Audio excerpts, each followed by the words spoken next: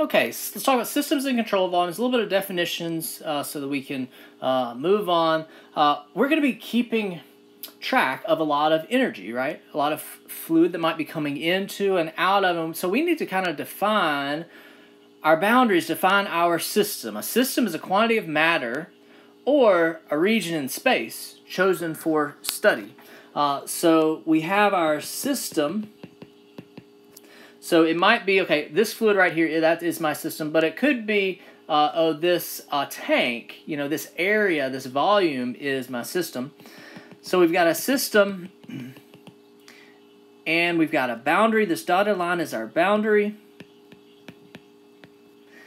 And whatever is outside of the boundary that is not inside our system, those are our surroundings. So just some definitions. Right, the system is the quantity, is what we're studying. The boundary separates the system from our surroundings. There are three different types of systems we'll be looking at.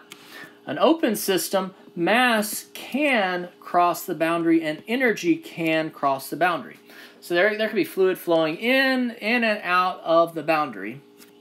Let me talk about this. Sorry, this boundary could be real or imaginary. It could be a tank that has real walls, but it could just be that there is no real, walls.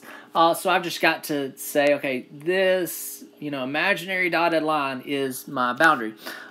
Because a lot of open systems, everything can cross the boundary. Mass can cross the boundary and energy can cross the boundary. But a closed system, mass cannot cross the boundary, but energy can still cross the boundary. If something is closed, all right, let's say we've got a, refrigerator or something. Let's say we've got something in a tank, and I've got it walled off, so nothing can go in or out.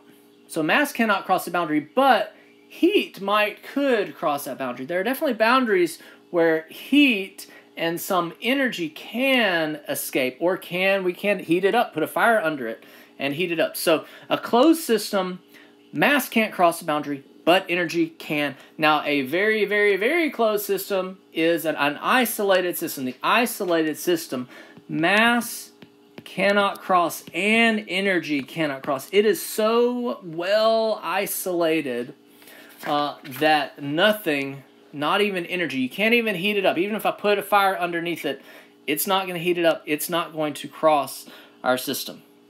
So that can be helpful for us if we know, hey, it's a closed system, then I know, hey, there's no mass going in or out. If I know it's isolated, there's no mass and there's not even heat, not even energy can go in or out. So just a few definitions that will be helpful when we start to, summing our energy for all these different systems.